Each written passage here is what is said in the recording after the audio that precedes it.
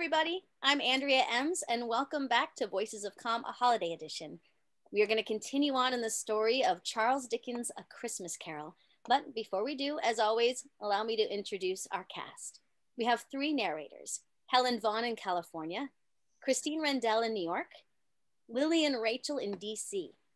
And Scrooge is played by Doug Ramsdell in New York. The Ghost of Christmas Past is Jesse Vilinsky in California. Young adult Scrooge is Susan Ianucci in California. And Fezziwig and Belle's husband is played by Dan Delgado in New York. And Belle is played by Jennifer Jill Araya in Ohio. And now let me pass it over to Adam Barr, who is the creator of Voices of Calm and a fellow thespian. As you would, please take us away. Thank you, Andrea, and greetings from Philadelphia again, everyone, and happy holidays as we continue on with Charles Dickens' A Christmas Carol.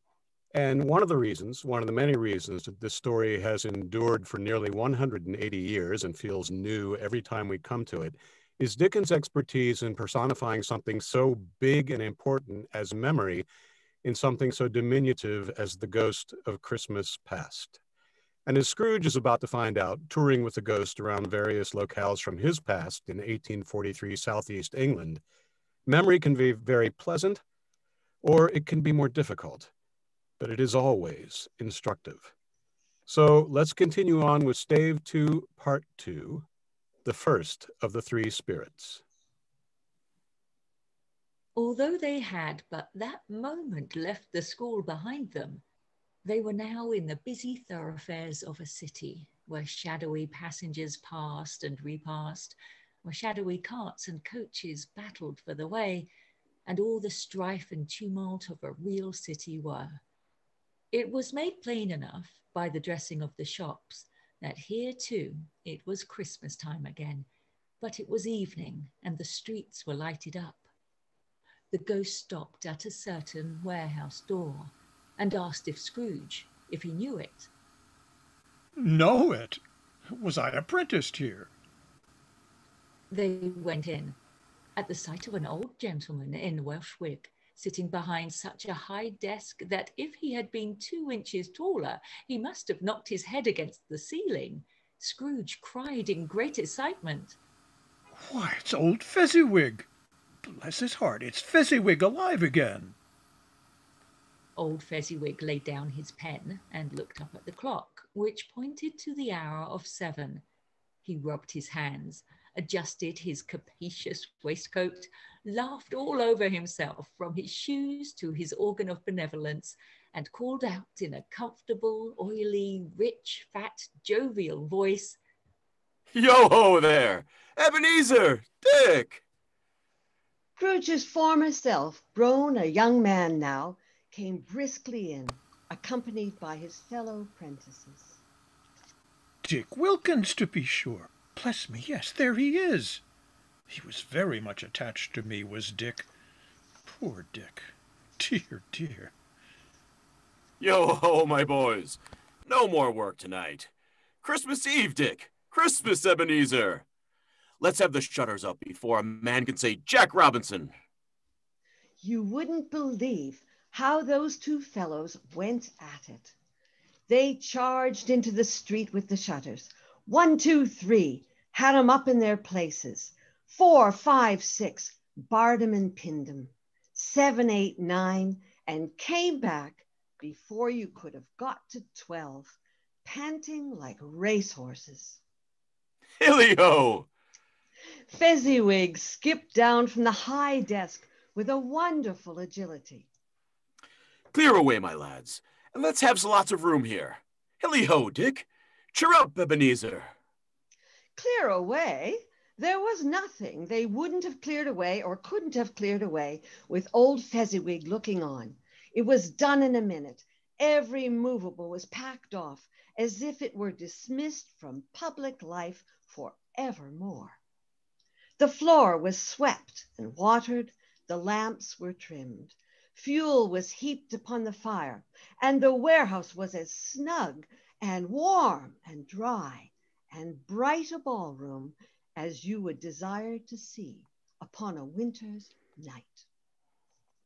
In came a fiddler with a music book, and went up to the lofty desk and made an orchestra of it and tuned like 50 stomach aches. In came Mrs. Fezziwig, one vast substantial smile. In came the 3 Miss Fezziwigs, beaming and lovable. In came the 6 young followers whose hearts they broke. In came all the young men and women employed in the business. In came the housemaid with her cousin, the baker. In came the cook with her brother's particular friend, the milkman. In came the boy from over the way, who was suspected of not having board enough from his master, trying to hide himself behind the girl from next door but one, who was proved to have had her ears pulled by her mistress. In they all came, one after another, some shyly, some boldly, some gracefully, some awkwardly, some pushing, some pulling. In they all came, anyhow and everyhow. Away they all went, 20 couple at once, hands half round and back again the other way, down the middle and up again, round and round in various stages of affectionate grouping. Old top couple always turning up in the wrong place. New top couple starting off again as soon as they got there. All top couples at last, and not a bottom one to help them.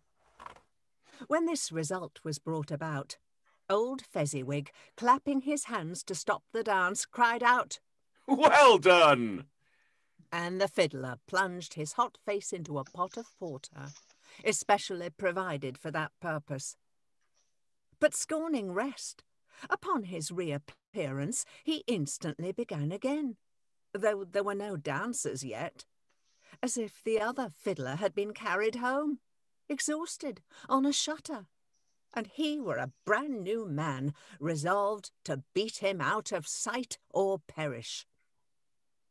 There were more dances, and there were forfeits, and more dances, and there was cake, and there was negus, and there was a great piece of cold roast, and there was a great piece of cold boiled, and there were mince pies and plenty of beer. But the great effect of the evening came after the roast and boiled, when the fiddler, an artful dog mind, the sort of man who knew his business better than you or I could have told him, struck up Sir Roger de Coverley. Then old Fezziwig stood out to dance with Mrs. Fezziwig, top couple too, with a good stiff piece of work cut out for them, 3 or 24 pair of partners, people who were not to be trifled with, people who would dance and had no notion of walking. But if there had been twice as many, 4 times, old Fezziwig would not have been a match. Old Fezziwig would have been a match for them, and so would Mrs. Fezziwig.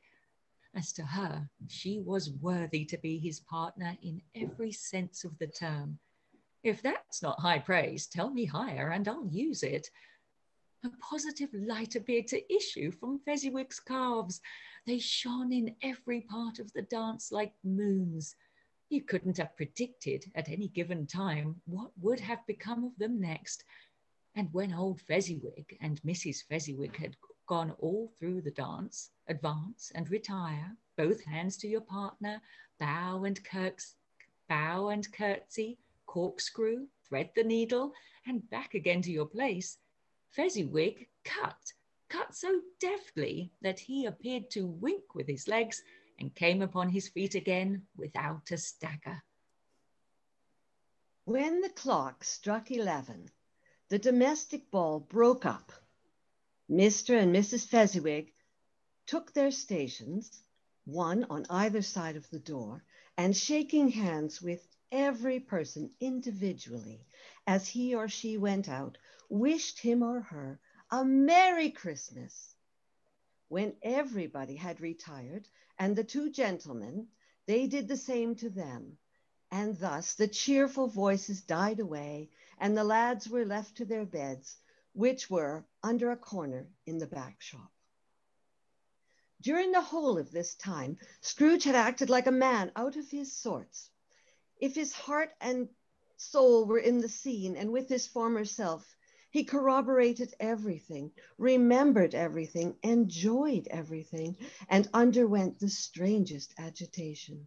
It was not until now, when the bright faces of his former self and Dick were turned from them, that he remembered the ghost and became conscious that it was looking full upon him, while the light upon his head shone very clear.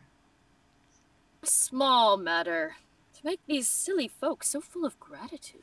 Small? The spirit signed to him to listen to the two apprentices who were pouring out their hearts in praise of Fezziwig, and when he had done so, said, Why? Is it not? He has spent but a few pounds of your mortal money, 3 or 4 perhaps. Is that so much that he deserves this praise? Scrooge felt much heated by this remark, and began speaking unconsciously like his former, not his latter self. It isn't that. It isn't that, Spirit. He has the power to render us happy or unhappy, to make our service light or burdensome, a pleasure or a toil. Say that his power lies in words and looks, in things so slight and insignificant that it is impossible to add and count them up. What then? The happiness he gives is quite as great as if it cost a fortune. He felt the spirit's glance and stopped. What is the matter? Nothing particular. Something, I think. No. I should like to be able to say a word or two to my clerk just now, that's all. His former self turned down the lamps as he gave utterance to the wish, and Scrooge and the ghost again stood side by side in the open air. My time grows short. Quick! This was not addressed to Scrooge or to anyone whom he could see, but it produced an immediate effect, for again Scrooge saw himself. He was older now, a man in the prime of life.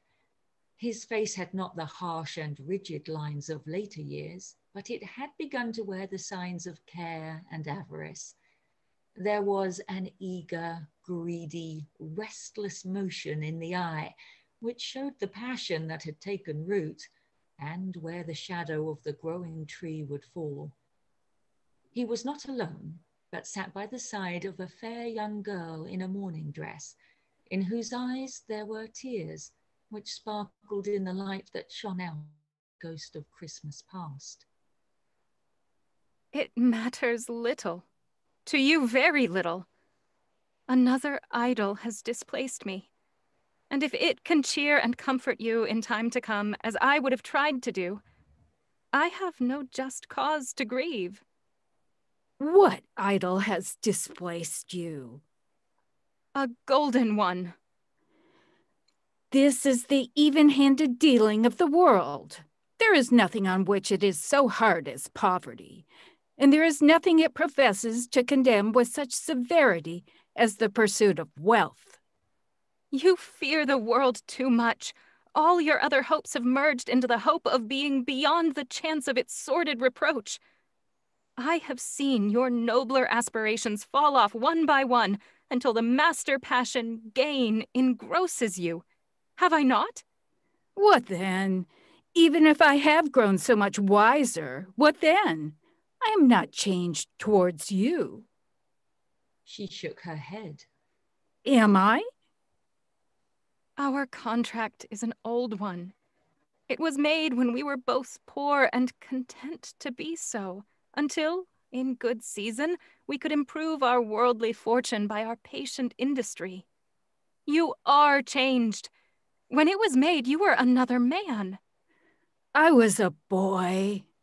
Your own feeling tells you that you were not what you are. I am. That which promised happiness when we were one in heart is fraught with misery now that we are two. How often and how keenly I have thought of this, I will not say. It is enough that I have thought of it and can release you. Have I ever sought release?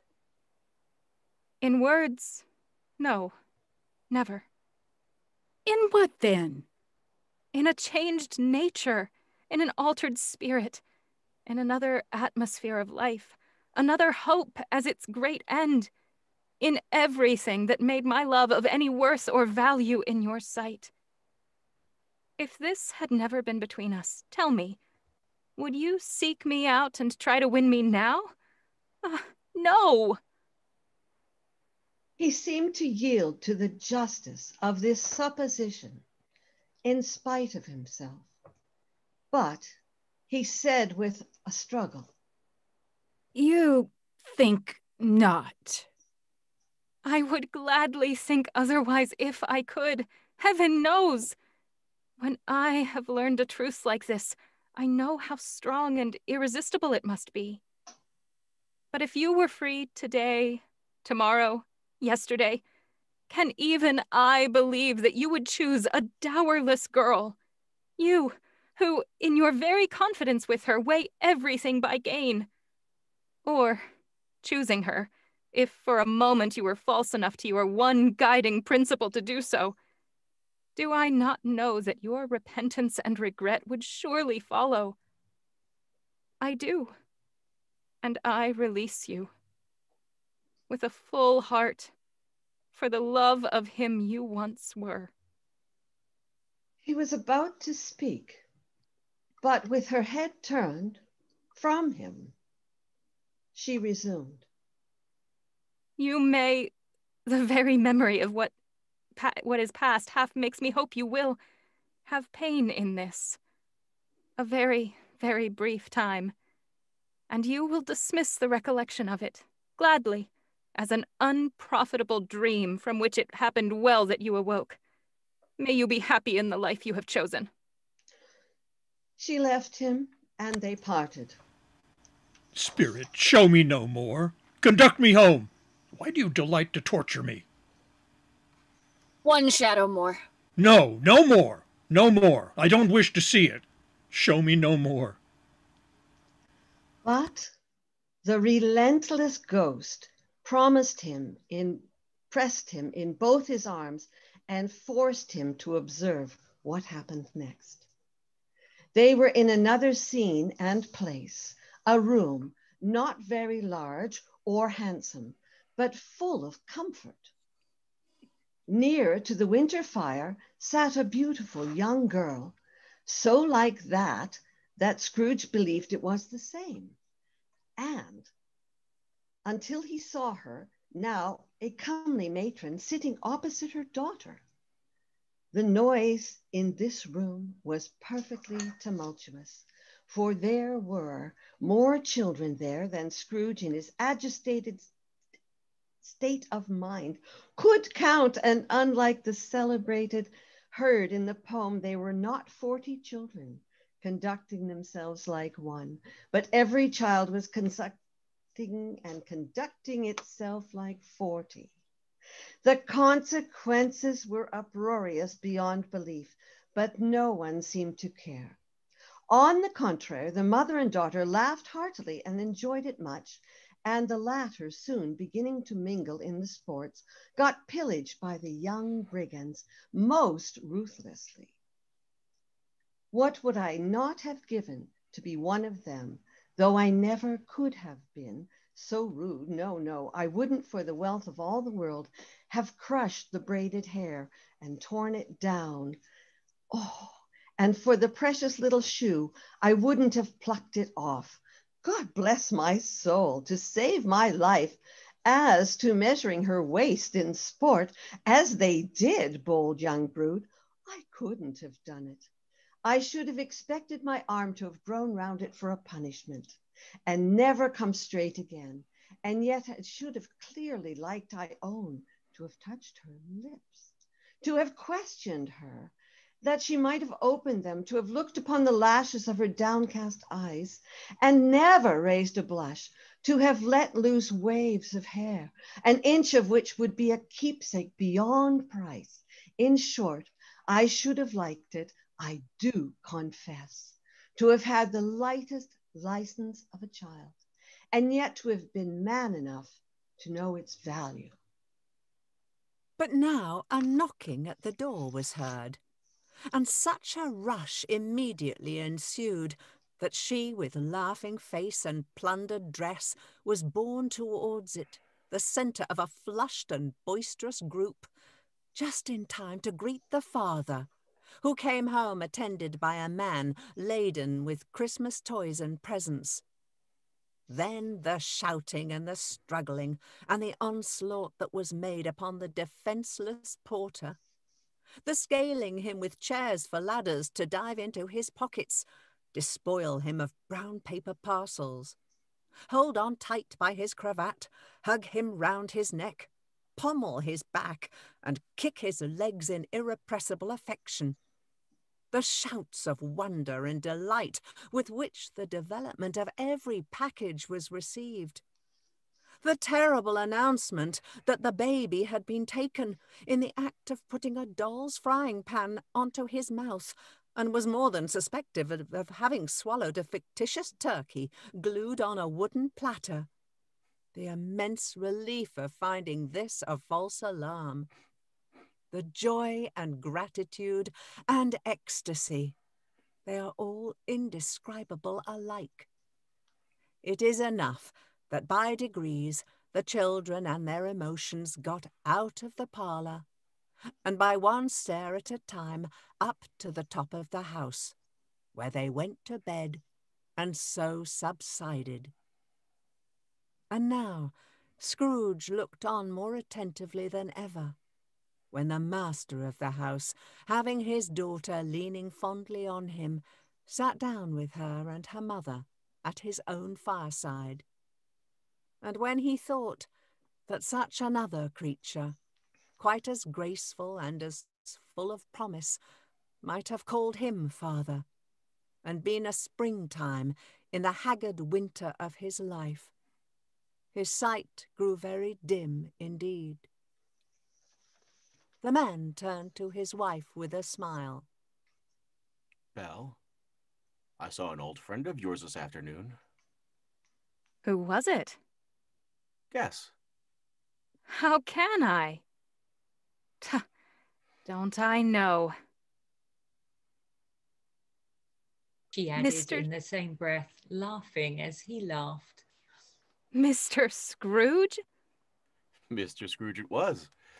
I passed his office window, and as it was not shut up and he had a candle inside, I could scarcely help seeing him. His partner lies upon the point of death, and I hear there he sat alone. Quite alone in the world, I do believe. Spirit, remove me from this place. I told you these were shadows of the things that have been. That they are what they are. Do not blame me. Remove me! I cannot bear it. He turned upon the ghost, and seeing that it looked upon him with a face in which in some strange way there were fragments of all the faces it had shown him, wrestled with it. Leave me! Take me back! Haunt me no longer! In the struggle, if that can be called a struggle in which the ghost, with no visible resistance on its own part, was undisturbed by any effort of its adversary, Scrooge observed that its light was burning high and bright, and dimly connecting that with its influence over him, he seized the extinguisher cap and by a sudden action pressed it down upon its head. The spirit dropped beneath it, so that the extinguisher covered its whole form. But though Scrooge pressed it down with all his force, he could not hide the light, which streamed from under it in an unbroken flood upon the ground. He was conscious of being exhausted and overcome by an irresistible drowsiness, and further, of being in his own bedroom. He gave the cap a parting squeeze, in which his hand relaxed, and had barely time to reel to bed before he sank into a heavy sleep. Millions of readers have admired Dickens' thoroughness in presenting the entire spectrum of memory. Scrooge maybe wouldn't admire it so much. The party at Fezziwig's, magnificent. The sting of regret over Belle, quite the opposite. and Scrooge still has 2 ghosts to come on his ghostly nightly program of self-discovery. Thank you for joining us for this part of Charles Dickens' A Christmas Carol, and please keep joining us part by part right up until Christmas Eve, when we plan to conclude the story. Special thanks to our friend and contributor Dennis Daly in Australia for helping us to sort out these marvelous scripts. For now, I'm Adam Barr, and for Andrea Ems and our entire cast, I thank you.